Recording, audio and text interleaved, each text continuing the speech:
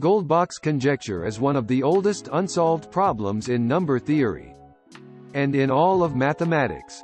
It's named after the German mathematician Christian Goldbach, who stated the conjecture in a letter to Euler in 1742. The conjecture is simple to state: every even integer greater than 2 can be expressed as the sum of two prime numbers. For example, the number 10 is an even integer, and can be expressed as the sum of two primes 3 plus 7 or 5 plus 5. Despite its simplicity, the conjecture has proven to be incredibly difficult to prove or disprove. The conjecture has been tested extensively by computer for even numbers up to very large limits, and found to be true. But this does not constitute a proof for all even numbers.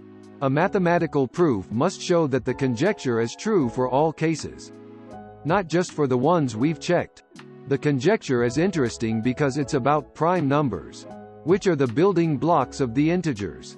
Prime numbers are both simple and complex. Simple because they're the numbers that have exactly two distinct positive divisors, one and the number itself, and complex because they exhibit a mixture of regularity and irregularity. They appear to be distributed randomly among the integers, but they also exhibit patterns, such as the one suggested by Goldbach's conjecture. Despite the conjecture's simplicity, it has proven to be incredibly resistant to proof. Over the centuries, many of the greatest minds in mathematics have tried and failed to find a proof. The conjecture has also resisted all attempts at disproof, leading to a kind of stalemate. There have been some partial results. For example, in the 1930s, the Soviet mathematician Ivan Vinogradov was able to show that every sufficiently large odd integer can be expressed as the sum of three prime numbers, a result that is in the spirit of Goldbach's conjecture. More recently, the Peruvian mathematician Harold Helfgott proved a generalized version of the ternary-Goldbach conjecture, which states that every odd number greater than 5 can be expressed as the sum of three prime numbers. Despite these partial results, the full Goldbach conjecture remains open.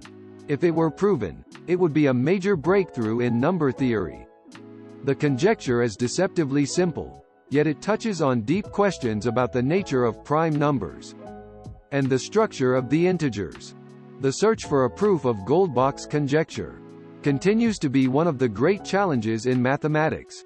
In terms of practical applications, Goldbach's conjecture doesn't have many direct uses outside of number theory.